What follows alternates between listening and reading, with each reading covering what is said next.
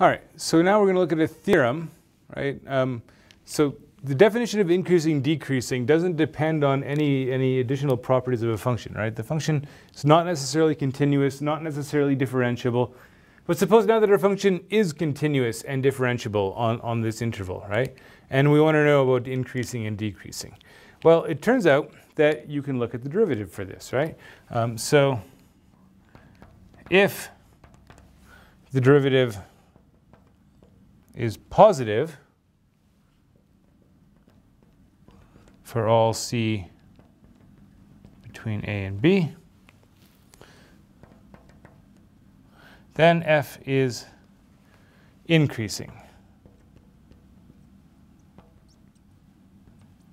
on AB. And some people will worry about whether we should do the closed interval or the open interval here.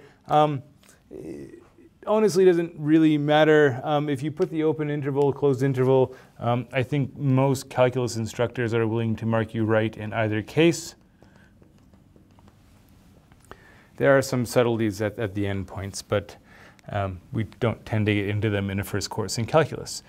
So if the derivative is positive, right, if we have positive slope for the tangent line everywhere, we've got an increasing function. If we have negative slope everywhere,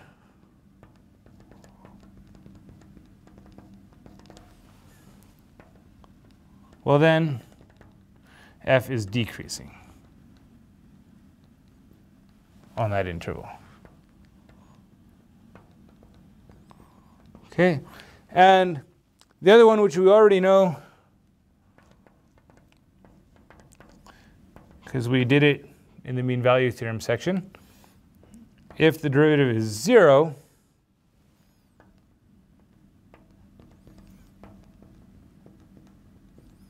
then our function is constant.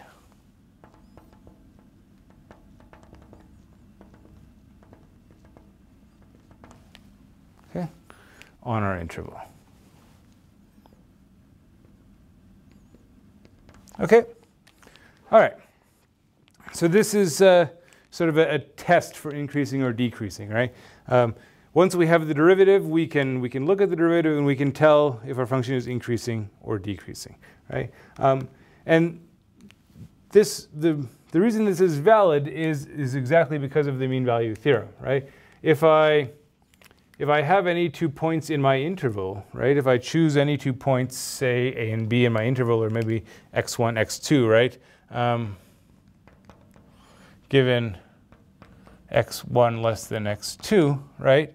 I know that f of x2 minus f of x1 over x2 minus x1.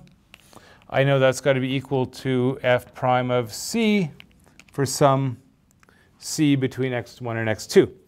Okay? And since I'm assuming that x1 is less than x2, I know that this denominator is always positive here, which means that the numerator has the same sign as f prime, right? So if f prime is positive, then f of x2 minus f of x1 is positive, and that means that f of x2 is bigger than f of x1, and we have a decreasing function, or increasing, sorry. If f prime is negative, this is negative, and that means that f of x2 is less than f of x1, and we're dealing with a decreasing function, right? If the derivative is 0, these are equal, we have a constant function. So it's a simple, straightforward application of the mean value theorem to see that we have this. But now that we have it, we can very quickly and easily figure out where a function is increasing, decreasing, or constant. We simply compute the derivative. We figure out where the derivative is positive, where is it negative, where is it 0. It's pretty rare that it's going to be identically 0 over an interval. Chances are it's just going to be 0 at a single point, and we know exactly what those points are where the derivative is 0. They're critical points, right?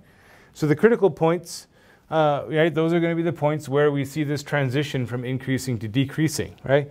Again, not every critical point is going to give you that transition. We could have, you know, like x cubed, where there is a critical point, but it's increasing on either side.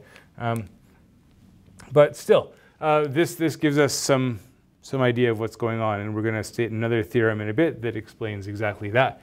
That if we want to know at a given critical point whether it's a maximum or a minimum or neither, we need to look at the sign of the derivative on either side of that critical point to tell whether are we going from increasing to decreasing. If we are, must be a max. If we're going from decreasing to increasing, must be a min, right? It's as simple as that. So we're gonna explore those ideas in the next few videos. We're gonna look at some examples, and then we're gonna move on to look at what the second derivative tells us about the graph.